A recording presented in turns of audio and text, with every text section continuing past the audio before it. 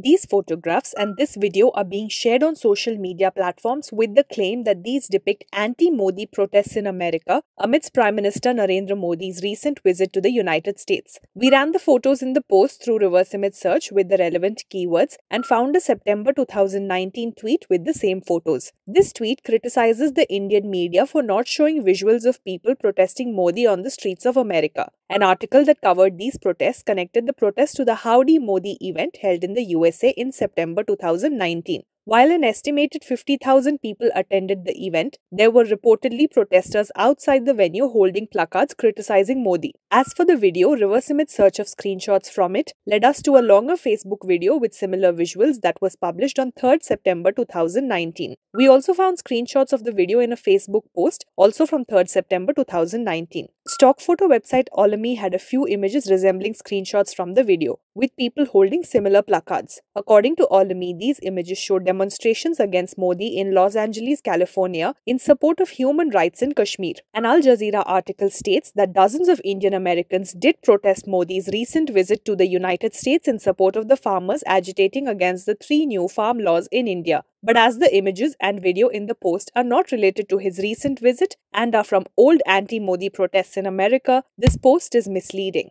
When you come across a piece of news that seems too ridiculous to be true, don't leave things to doubt.